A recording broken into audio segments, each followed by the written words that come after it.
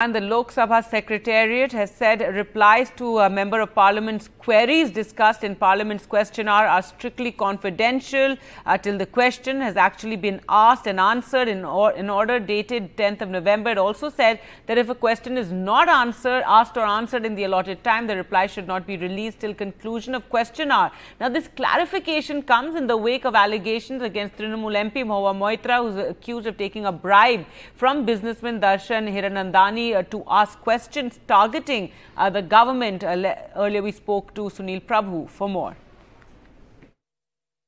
In the light of the developments that have taken place, as you rightly pointed out, the Mahua Moitra impact has now set a guideline saying that they cannot share their password. It is for the MP exclusively. So that has now been made. There has been the onset of digital Sansad.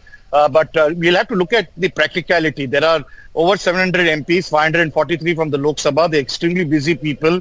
And if you're expecting members of parliament to ask questions and not, share it with their PAs and PSs, it's definitely going to be a Herculean task for members of parliament. But nevertheless, this is the guidelines that they've issued because after that accusation, as you rightly pointed out, which is now pending with the Speaker, which once accepted will be brought to the House, and then of course the expulsion of Mahua Moitra will take place. Well, basically guidelines being issued in the light of that, saying that this is a carte blanche for every member of parliament. It is applicable to all.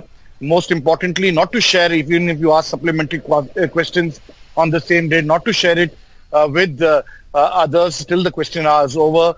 So these are some of the safeguards that they have done.